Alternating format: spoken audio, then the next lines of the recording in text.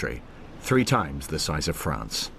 The route took the competitors from the capital, Ulaanbaatar, up to the border with Siberia and down into the Gobi Desert, before returning via Karakoram, a journey of 2,500 kilometers. This year saw a change to the traditional event. Extra disciplines such as mountain biking, kayaking and orienteering were added to the competition, moving the focus away from the vehicle. The rain, which has fallen during the opening ceremony, gradually disappears as the teams pick up speed. Their destination, an ancient gathering point for the Mongolian people, a sacred spot whose history is lost in the mists of time, Turtle Rock.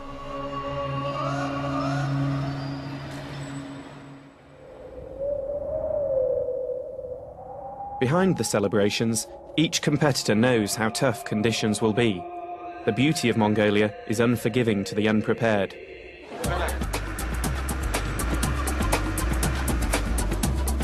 The opening section of the competitors' journey takes them out onto the vast steppes, rolling grasslands which reach to the horizon.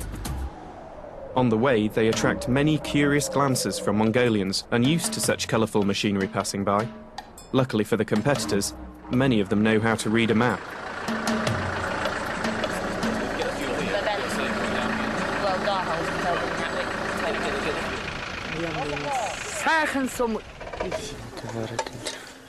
That's about one. Once they've been pointed in the right direction, they can be on their way.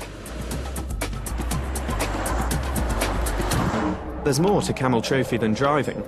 Mountain biking is just one of the new competitions for '97, and one which the difficult terrain of Mongolia is ideally suited for. The hills and woodland provide a real challenge to even the fittest, and already a few of the competitors are finding the going a little tougher than they'd imagined.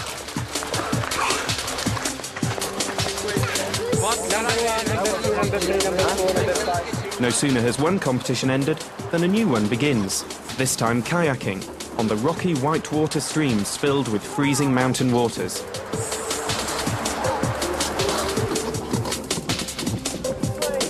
More exercise for the lungs comes with orienteering, for many of the teams rated the hardest of all the competitions because of the mixture of exercise coupled with concentration.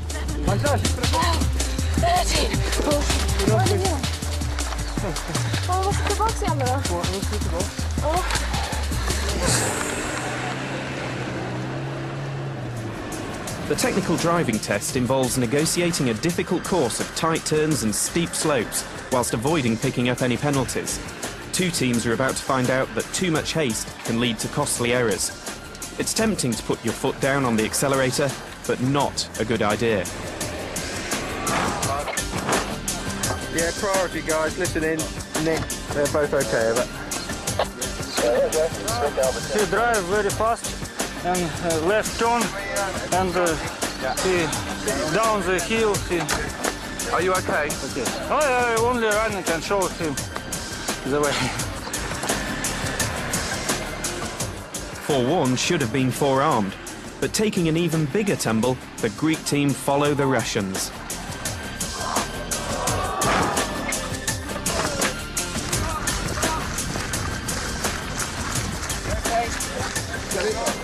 Is that it? No, fine. Okay. Can you attend over?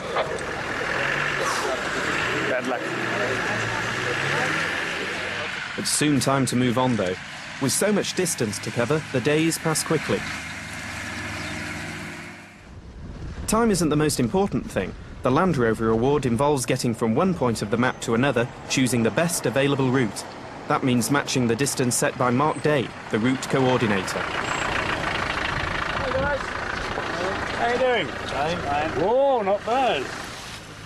The aim of this exercise is basically to match the ideal distance set by event management.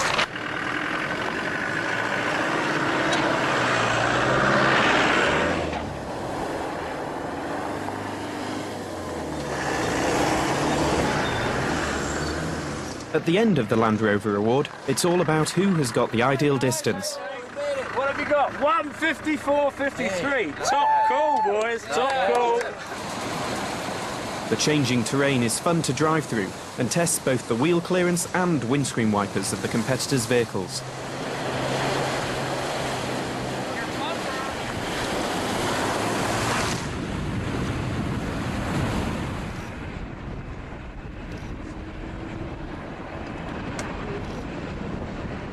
For much of their day, the vehicles are driving through a barren landscape, with few signs of others passing before them, except ovus, shrines ensuring good luck situated on the top of mountain passes.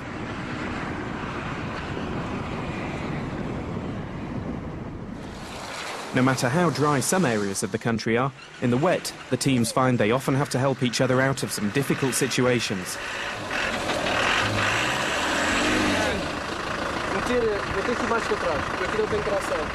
They soon learn that the winches on the front of their Land Rover Discoveries have a practical purpose.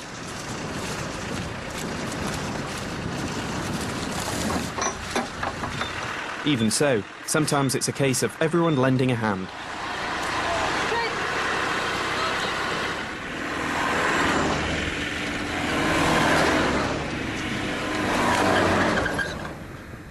The Mongolians often seem to drive by every bit of trouble.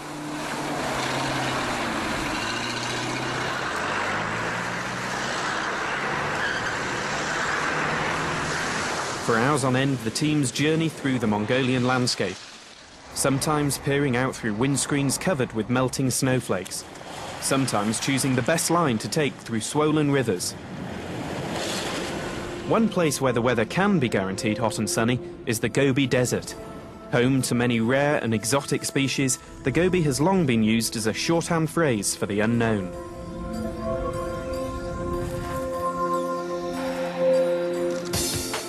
The teams know they are 3/4 of the way through their journey, yet they can't afford to relax their efforts. In this flat and barren wasteland, they need to concentrate harder than ever on their route, relying on their onboard global positioning system and old-fashioned map reading skills. The results of the Land Rover Award are announced when the teams arrive at the competition site, and it's Romania's turn to enjoy being the centre of attention. For the team from Romania.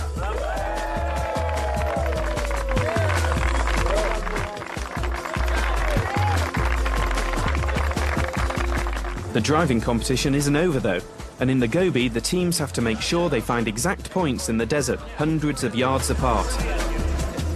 Swerving between flags without touching them isn't easy when you're trying to make time. The competition also makes sure that both team members get a chance to drive.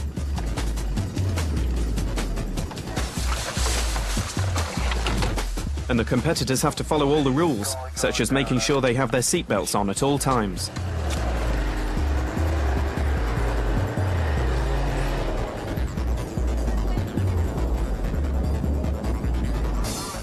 It was the Austrian pair of Stefan Euer and Albrecht Teusing who took Camel Trophy.Mongolia 97. The secret of success? Relaxing, take it easy, no mistakes, good points. Yeah, we won it.